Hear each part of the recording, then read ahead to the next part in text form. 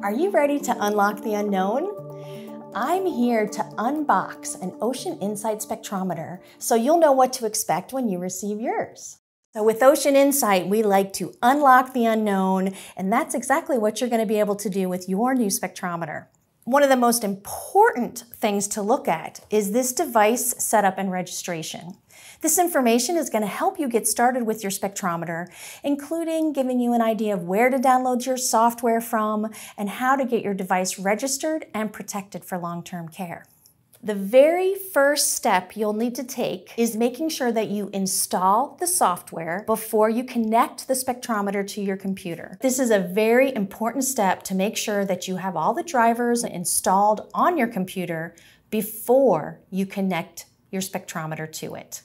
On the other side, we give you some information on how you can protect your new spectrometer, in addition to accessories and where to find your global sales and support.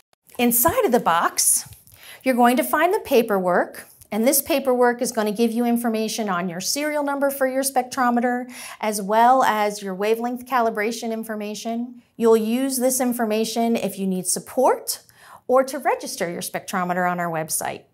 We also provide a discount for an online purchase of a fibers, and then on to the good stuff. Your new spectrometer. In this case, this is a flame spectrometer, our workhorse spectrometer, great for all types of measurements. To talk to your spectrometer, we also include a USB cable. The USB cable is going to plug into this port here on the side. And the other thing you'll see here is a nice reminder of when you can send your spectrometer back for recalibration. We recommend annual calibrations just to make sure your wavelength accuracy is as good as it can be.